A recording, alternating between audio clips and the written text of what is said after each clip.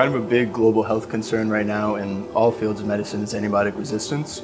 In general, any kind of antibiotic resistance makes small infections really difficult to treat, and it can lead to bigger issues that can just compound in the future. And the way that we're trying to address that in this lab is we're studying one bacteria specifically, and we're studying how effects of viruses that integrate into that bacterium have on antibiotic resistance.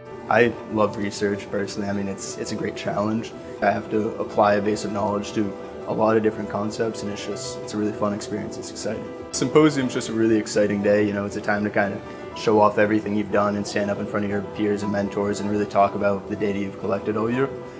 It's also a great time. You know, a lot of the mentors love to come in and grill you with questions and make sure you know your stuff. It's just a great way to push yourself. Knowing that you're a small part of the bigger picture makes it more approachable as an undergrad. It's not too intimidating, but you also know that the data you collect matters, and not just on your research, but on others' research and other lives as well, potentially in the future.